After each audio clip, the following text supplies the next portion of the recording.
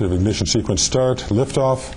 We have liftoff of the first commercial Proton-M launch vehicle with a Briz-M upper stage from the Baikonur Cosmodrome in Kazakhstan, carrying the Nimiq 2 spacecraft for Lockheed Martin Commercial Space Systems and Telesat Canada.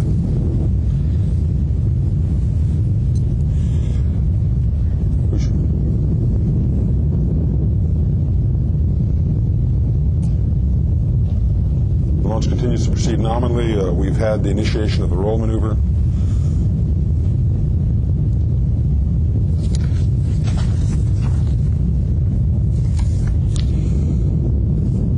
Now, about 30 seconds into the flight, we should be at an altitude of about 2 kilometers altitude, 144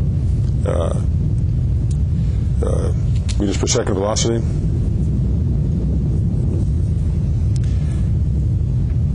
Coming up on 1 minute into the count, 394 meters per second velocity, 9.4 kilometers altitude.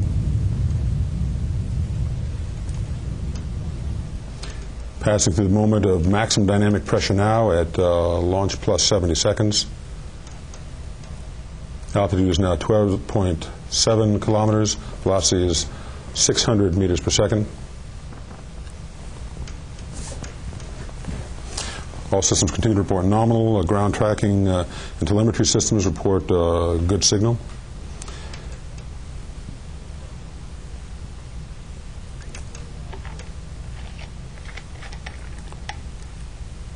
Coming up at about 150 seconds into the flight. Altitude is 33.4 kilometers. Velocity is 1,307 meters per second.